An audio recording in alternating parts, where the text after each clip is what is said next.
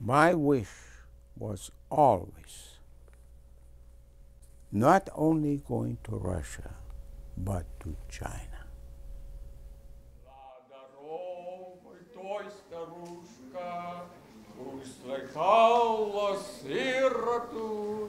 Приучила и согрела, и поесть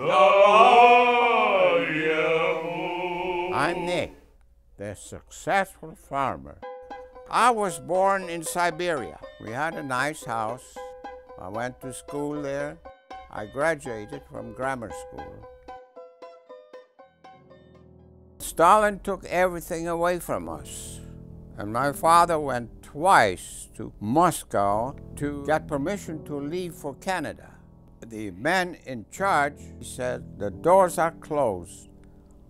We're not letting out anybody." So instead of west, we went east towards the Chinese border. A day before we went, they went to the market, bought horses, sleds. We lived at the Jewish lady's, and she said, "I know where you're going. God be with you." And God protected us. We escaped into China the 17th day of December 1928. Just before we started to cross the river, Border Patrol came on horseback with a machine gun on his back.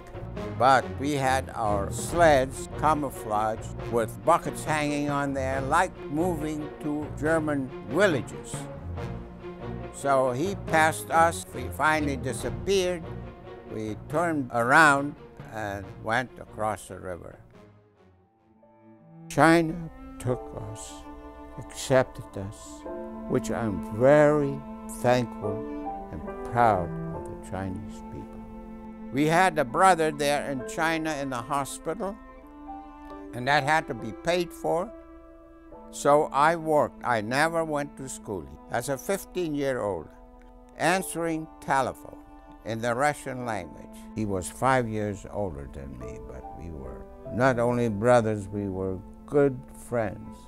We said goodbye with the hope that he would come to the United States too, but that never happened.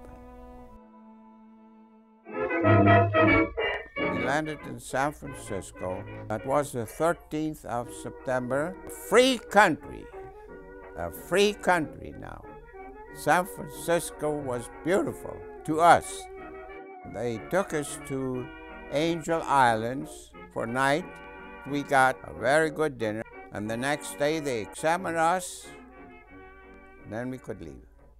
People here in Reedley, they knew about us because my father lived here already for a few months, and they accepted us with open arms. The pastor, he had a fig farm, and we picked up dried figs. I wanted to make as much as possible.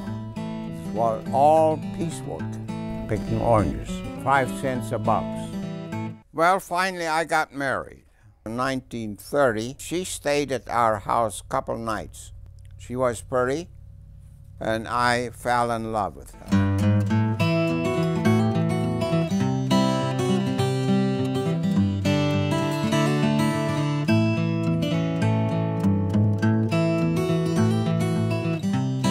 This is a farm. I rented it first in 1943. In 1945, I bought it, and I lived on there for 34 years.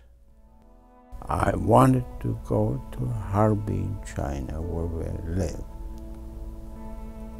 People were good to us. And I wanted to go to the Amur River that I crossed on ice, and I saw it. I had a family.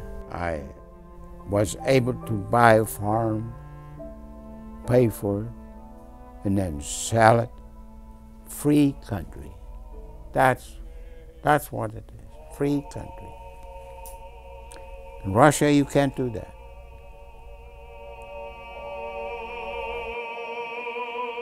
I accomplished everything.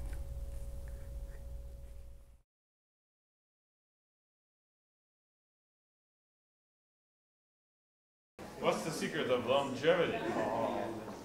Wild women? No smoking? Keep singing. What's the secret? I've got lots of secrets. And you know what the secret is to live long? Just keep on breathing. Just keep on breathing.